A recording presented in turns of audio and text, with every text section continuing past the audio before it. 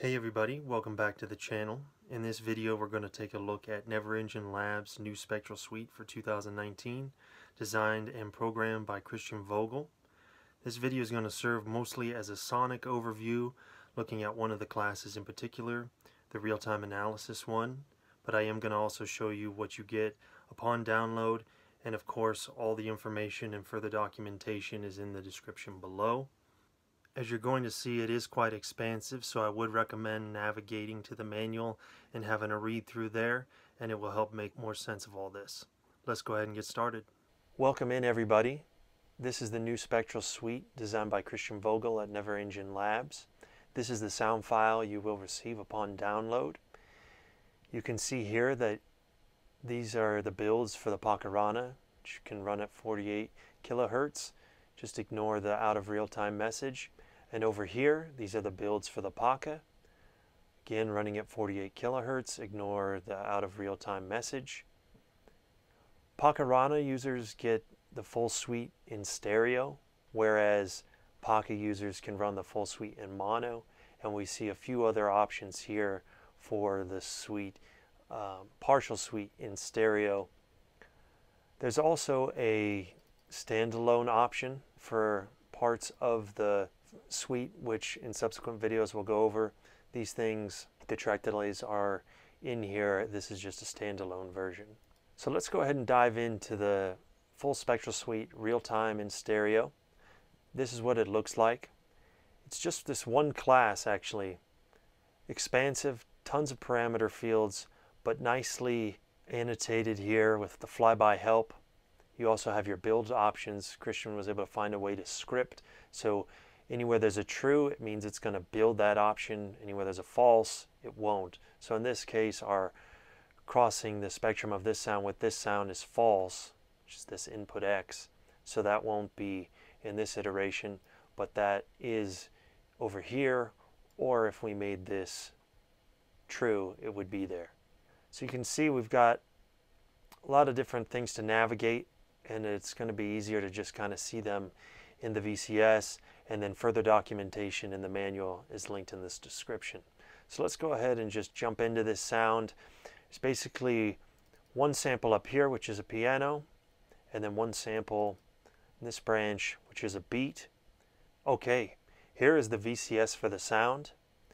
We see that this is the source file A. This was the piano sample I mentioned, and this is source file B. This is the drum loop we have.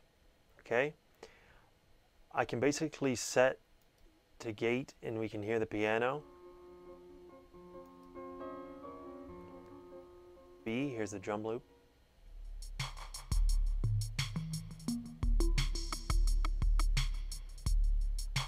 Notice our spectrum analyzer moving from right to left here.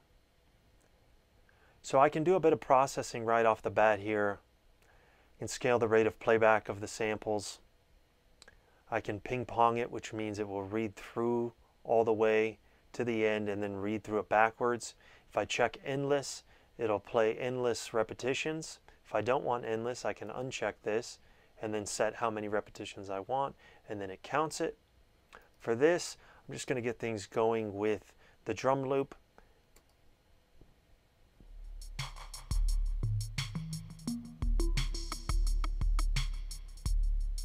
Input level is all the way up. Right away I can cut the highs, the lows. I'll continue to tweak this, but for now I'll just let everything through. Start right away with the frame shuffler here.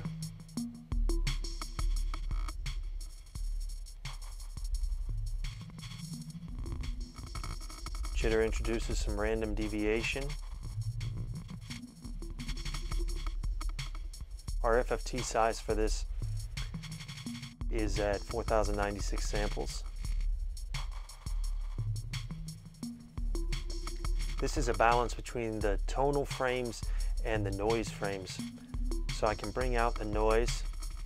We'll hear this more and more as we continue to add on to it, but for now I'll just lean towards the noise. And here's our balance between sample A and B.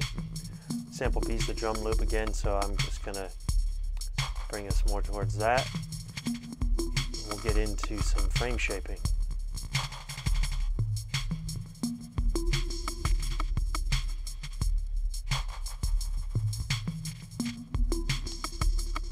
Keep in mind that tracks are oscillators in the resynthesis, so these are the lowest tracks or partials of the spectrum up to the highest.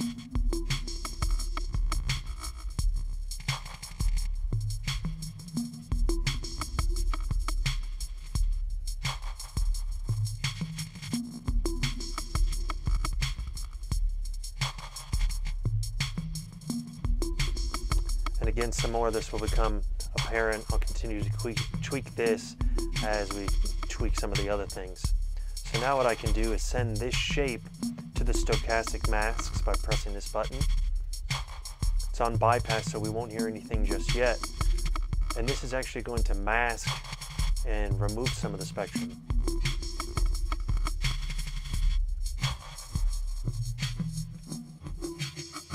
Smaller time constants will allow for more intelligible results. Larger ones, it's more diffuse.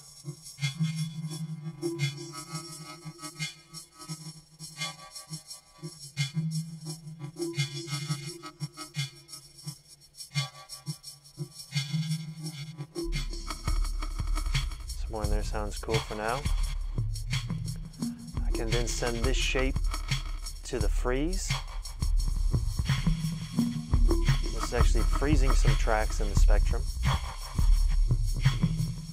Now I've got the option to bring down the level of the unfrozen tracks.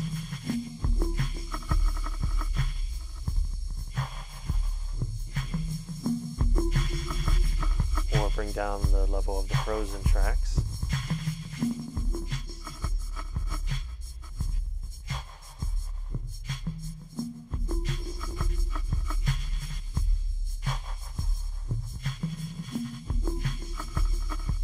Do a full freeze, so we're just hanging.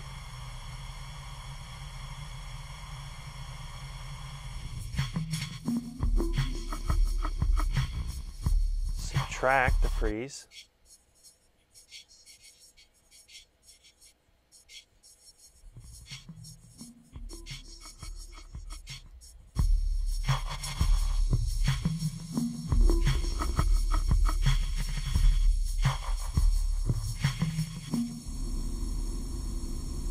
When you reset, you can then grab a new bit.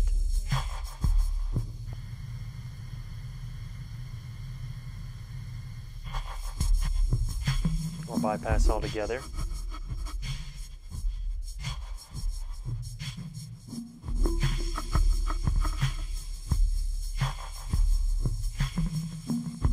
Let's see if we change our frame shaping.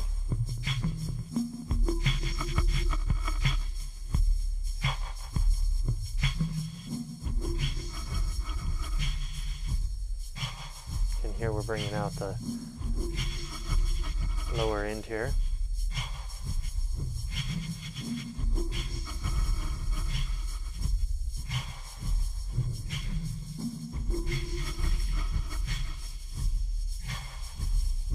That's sounding cool. Down here are the formants, so I can shift the entire spectrum going negative. Notice it's not scaling the rate of playback, so it's just shifting the energy lower. The loop is playing at the same speed.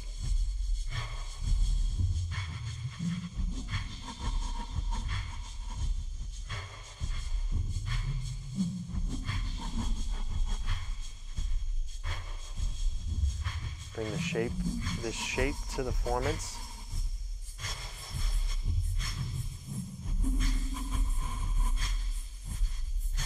Positive values will bring the spectrum up.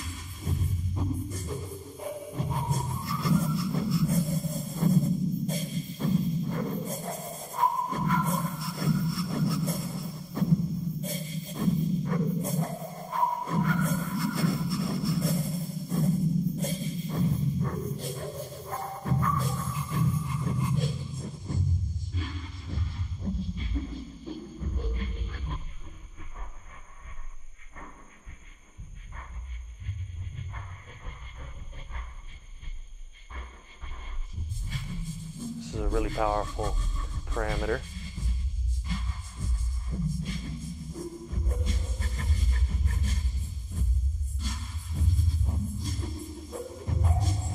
Let's get some pitched arrangement here.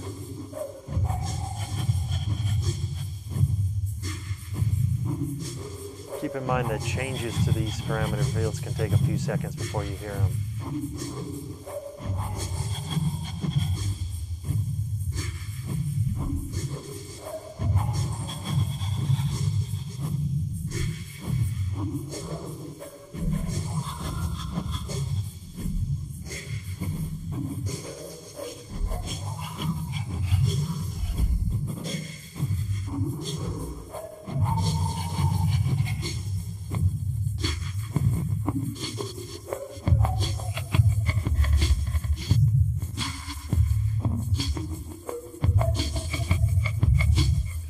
Warble in there now.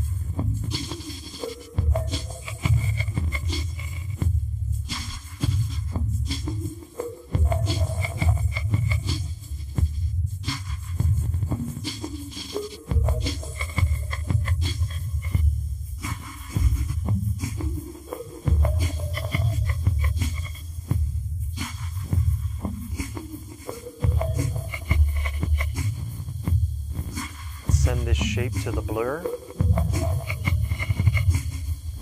Oh, we're on bypass, so we're not hearing it just yet.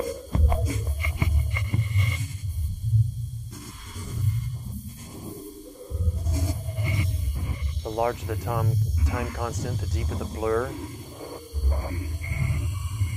More smearing.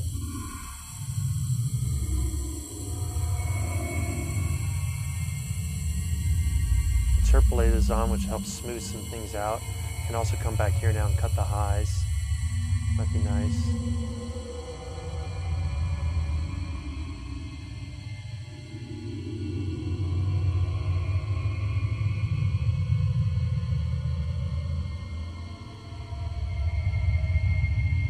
I'll lessen this time constant a bit and turn off interpolate so we can let back in the highs so we can hear the difference.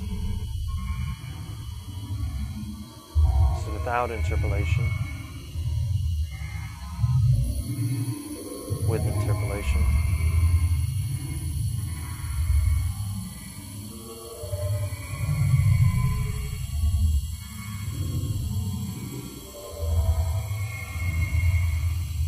Offset the start times.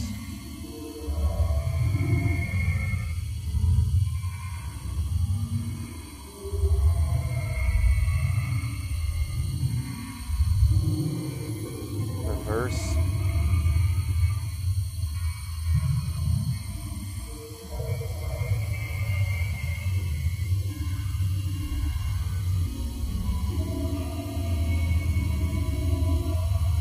Might not seem like it, but this is all still just that drum loop.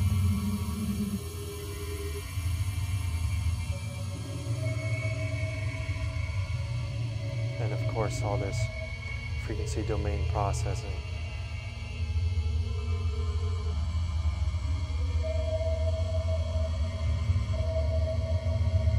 If I go back to bypass, we'll snap back to the drum loop.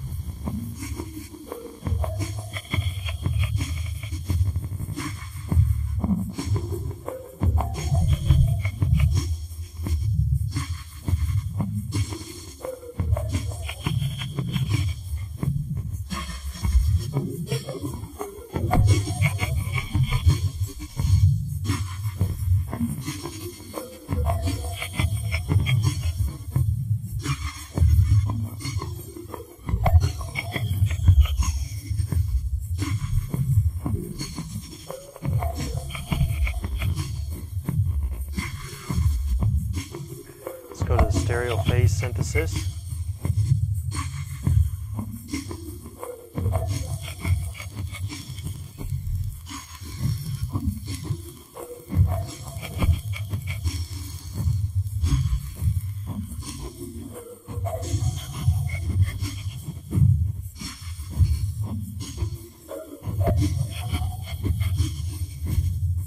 Change the width down to mono.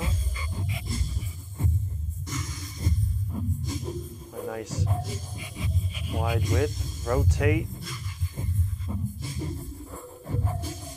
Supposedly a subtle effect, rotating the spectrum.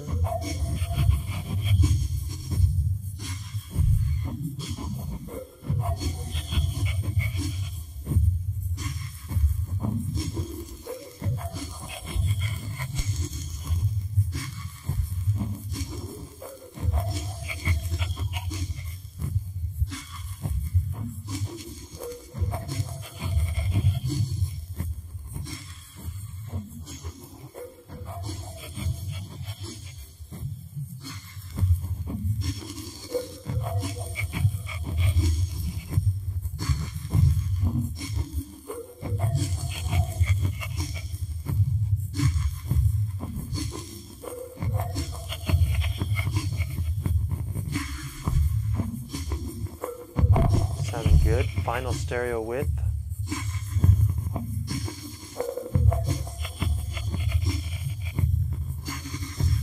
Down to mono, or nice wide stereo width. And then your final dB.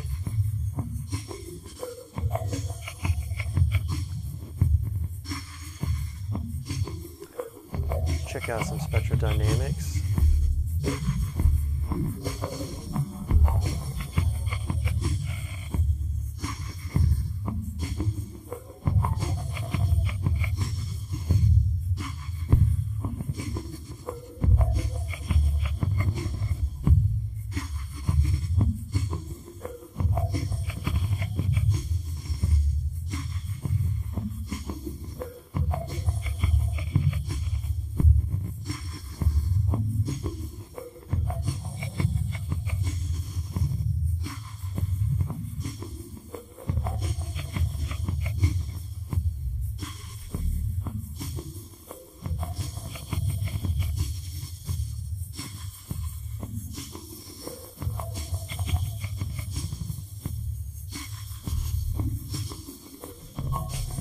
Cool.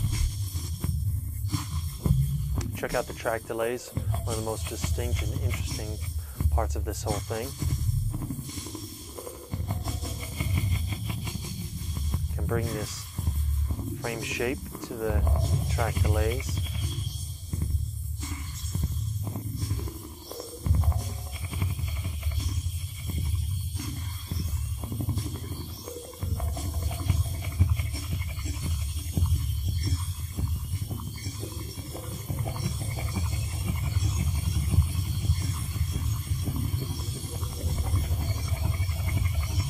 There's some really interesting morphs here. Emergent morphs.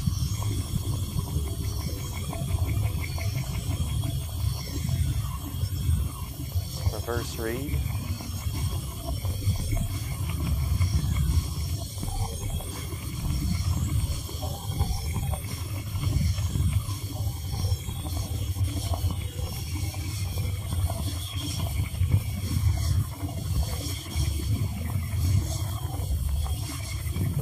Pull it back. It's a great sound though.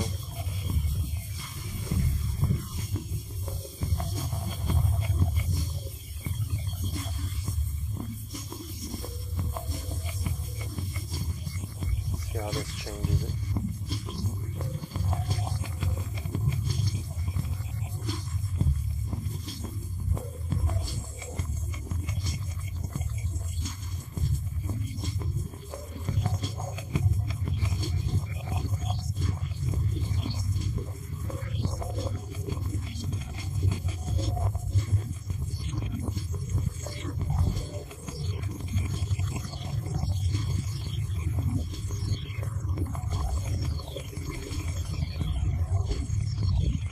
Back to some of the time domain processing, maybe cut some of the highs.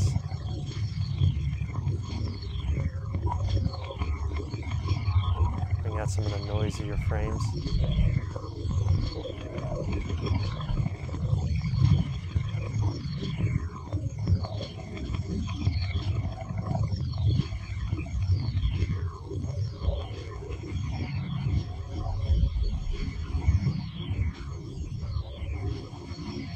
If you're on headphones, you might hear this dust rotate a bit better.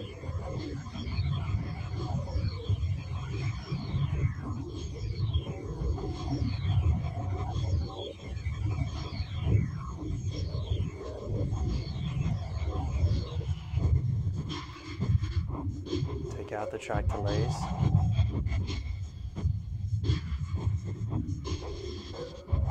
That's a look at the Spectral Suite in real time. Just a lot to digest in there. Hopefully that's a good overview, at least in some sense, of what you can get from this beautiful new spectral instrument designed by Cristian Vogel. We will take a look at some more of the specifics like the track delays and the standalones in subsequent videos, and a few other sources in the processing here. Keep in mind you can feed, of course, your own things into this and arrive at, entirely new sounds. So stay tuned for the other videos. Thanks for watching, and all the other information you need is in the description about where to get the documentation and purchase. Thanks so much, and we'll see you in the next video.